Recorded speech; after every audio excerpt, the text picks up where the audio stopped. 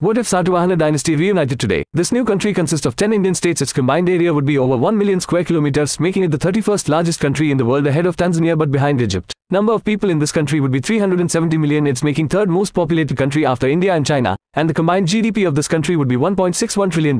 It's making 16th largest economy ahead of Indonesia and after Spain. While GDP per capita would be $4,351, it's higher than India average, and it's making 122nd richest country in the world, ahead of Eswatini but behind Tunisia. Also, this country become a second richest country in South Asia after Maldives. Mumbai is the most populated city in this country with 21.7 million people, and followed by Bangalore with 13.9 million people, Chennai with 11.8 million people, Hyderabad with 11 million people, and Ahmedabad with 8.8 million people. And the capital of this country would be Pratisthana or Amravati. And the United India will lose 30.5% of its land area, 26.1% of its population, and 40.6% of its GDP. This country will be the strongest country in the Indian subcontinent, and the rest of southern and northern parts of India will become separate countries.